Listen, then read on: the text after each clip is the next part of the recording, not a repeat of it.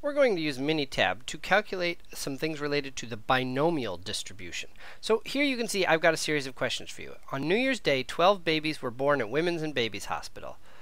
What's the probability that 3 of them were girls? What's the probability that 6 of them were girls? And so on. I have more questions of that nature. What I want to know is the probabilities of all these things that are being asked for. So I'm going to find out a probability distribution for the variable. The variable is the number of girls that were born. So in column 1, let me call this girls. And now, think about this with me. If there are 12 babies born at Women's and Babies Hospital, what's the fewest number of girls you could get? 0, of course, right? What's the most you could get? 12. And you could get any number in between. So I want to do 0, 1, 2, 3, 4, 5, 6, 7, 8, 9, 10, 11, and 12. Will everyone agree? You can't get any other number of girls than that. If 12 babies are born, anywhere between 0 and 12 of them are girls. I also want to know what's the probability of 0 girls? What's the probability of 1 girl? If I knew all this, I could answer all of these questions. So I'm going to make another column called P of girls. Probability of that number of girls occurring. Now, how am I going to figure out those probabilities? Well, I can figure it out because I know what kind of distribution this is. This is babies being born. I'm counting how many of them are girls. Counting is a big hint. I wonder if this is a binomial distribution. So I ask myself, are these multiple independent trials? Yes, each one of those babies is born and shouldn't affect the births of the other babies, what gender those babies are. Are we counting successes? Yes, we're counting numbers of girls, and girls will be our successes. So this is a binomial distribution. Do I know the probability of success on a single trial? What's the probability that a baby is born a girl? Well, we're assuming boys and girls are equally likely, so that should be 50%, or 0.5 as the probability. So now, I am ready to make Minitab calculate these things right here, because I have identified for myself, when something is binomial, don't worry, I clicked on the session window and it hid part of the worksheet, but I can get the worksheet back in a second. We identified that n is equal to 12, because we have 12 independent trials, and p is equal to 0.5. And if we wanted, we would also know what q is. And q, the probability of a failure, or of a boy, is also 0.5. All right, excellent. So now, I'll click this, make it come back. Let's go to calculate that. So I'm going to go here to Calc, and I'm going to Probability Distribution. So I'm calculating a probability distribution, in this case a binomial distribution. So I want to find the one that says binomial, right there. 6th one down, binomial. I'll click on it, and Minitab opens up a dialog box, and it wants to know a few things. So I either want a probability or a cumulative probability.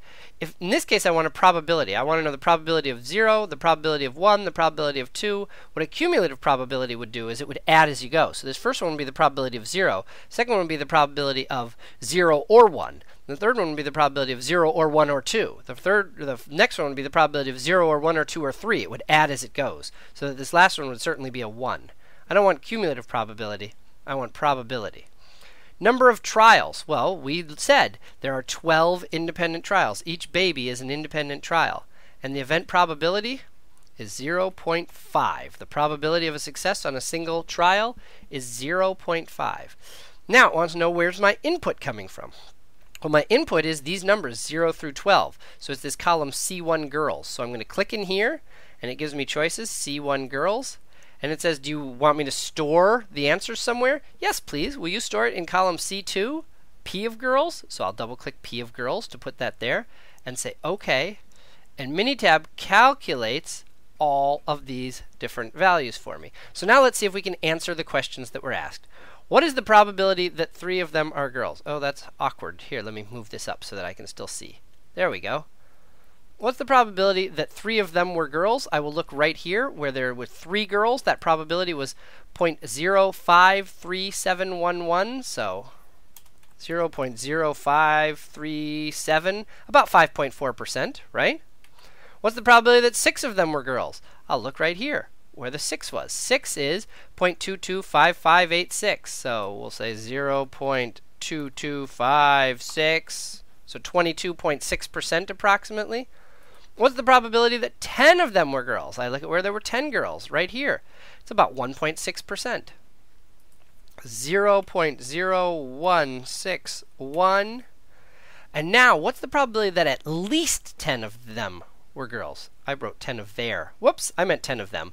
What's the probability that at least 10 of them were girls? That would be 10 or more. 10 or 11 or 12. I'm going to want to add those up. It's going to be 0.0161 plus 0.0029 plus 0.0002, and so on. I'd have to get out a calculator and add those up. Here, I'll do that for you real quick. But it's going to be about, what, 1.8%, 1.9%, something like that. Let's see. 0.0161 plus 0.0029 plus 0.0002. And we get, yeah, 0.0192, or 1.9%. Whoops. I was supposed to put an equal sign in there. Sorry about that. How's that? Oh, 0. Oh, I must have hit my insert key. Sorry, 0.0192. I was having trouble with that. But there, I got it in there now. There we go. That is the answers to all those questions using Minitab to find the binomial distribution.